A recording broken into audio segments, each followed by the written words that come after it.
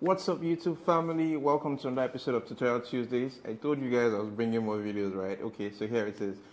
Big shout out to everybody who watched the last video. Please, if you like these videos, I would love you to please smash the like button and subscribe to my channel. We're trying to get the channel up to 1,000 subscribers as quickly as possible.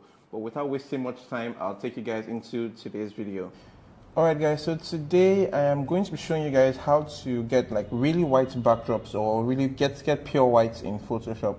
You know, sometimes when you shoot white, and because of all the materials around, your light is bouncing off all sorts of stuff with different colors. You know, you get all these kinds of color cast and it's not really white. And also sometimes your paint is not really white, it's off-white, and you know, there's just a million reasons why your white will not turn out really white in Photoshop or in your pictures. So today I'm going to show you guys how to go from here to here with some very easy steps.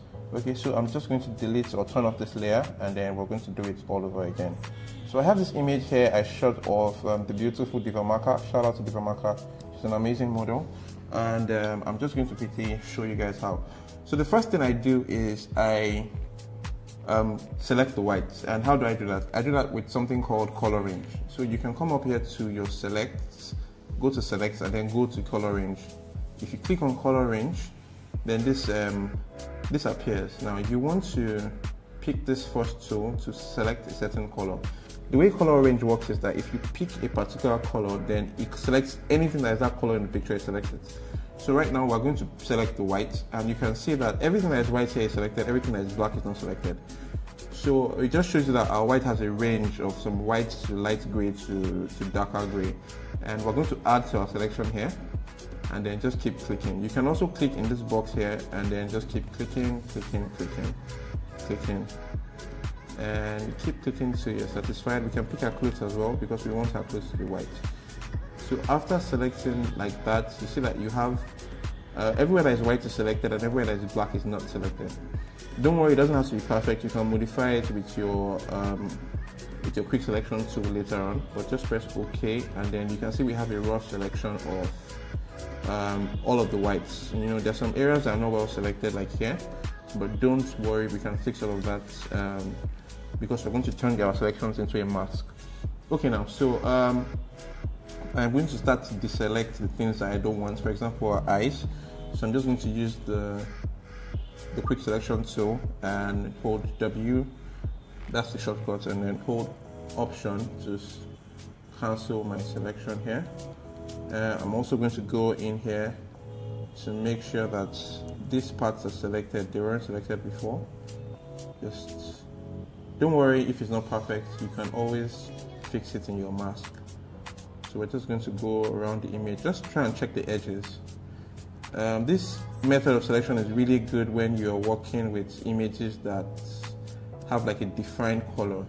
So if someone is wearing a yellow outfit on a red background, for example, it would be very easy to select. Remember, whenever your quick selection tool is messing up, just try and support it with your lasso tool, then that always works. I think I said that in the last video. Okay, so this is just a rough selection. We're going to leave it like this for now. I'm going to try and select here as well. Don't worry guys, don't need to waste too much time here. You can always refine it in your layer mask. Okay, so we have all of that selected. I would like to add all of this as well. So I'm just going to use my lasso tool to add this. Okay.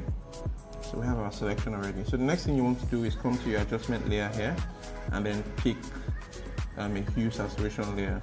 So if you pick a hue saturation layer, then this pops up, and then you can reduce the saturation of your whites completely without touching her skin tone.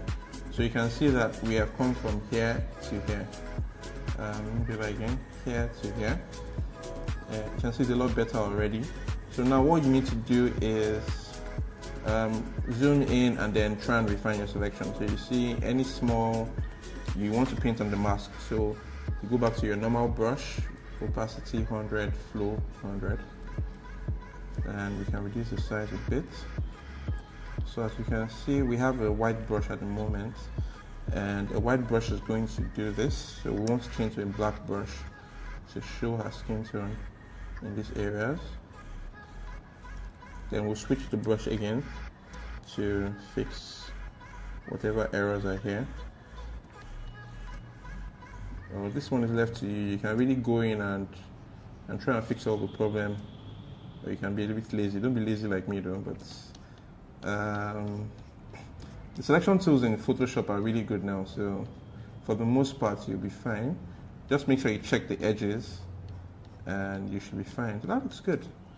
Okay, so the last thing I'll do is I'm going to create another adjustment layer with levels. Okay, and I'm going to clip it to this one. So hold Alt and then click in between these two layers. Now what that does is it makes sure that whatever you do on levels would only work on whatever is working on this layer, which is the mask. Alternatively, let me do Command Z, you can hold Alt and click this layer mask and just copy it to your levels as well. So this works as well. And then from your levels, you can just pull on this guy here a bit to kind of raise the black so they're not so black.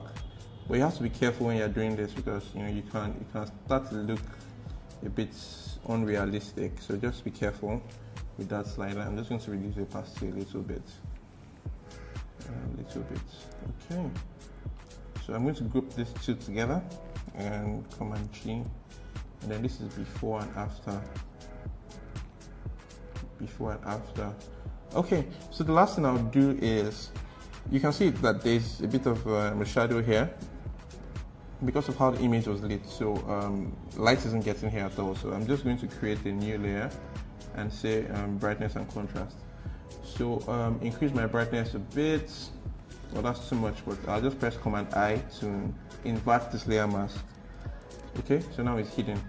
And then now, we want sort of like a gradual gradient coming from here to here. So we're going to press G for the gradient tool. It's already in black to white. So I'm just going to pull on this way. And let me do that again. Just pull on it this way. And if you can look at the mask, you see what it does. So it just reveals all of this gradually and then it stops revealing it. So we have this, which fixes most of that problem for us. We can also go back into our brightness and contrast and increase the brightness a bit to try and fix that a bit. So we have this, and then I'm just going to drag this into the group, and then just like that, we've gone from here to here. Oops, we've gone from here to here. I hope you guys enjoyed this video. Please leave a like button, and then leave a like button. Please subscribe and like the video. Thank you guys so much. I'll see you guys in the next video.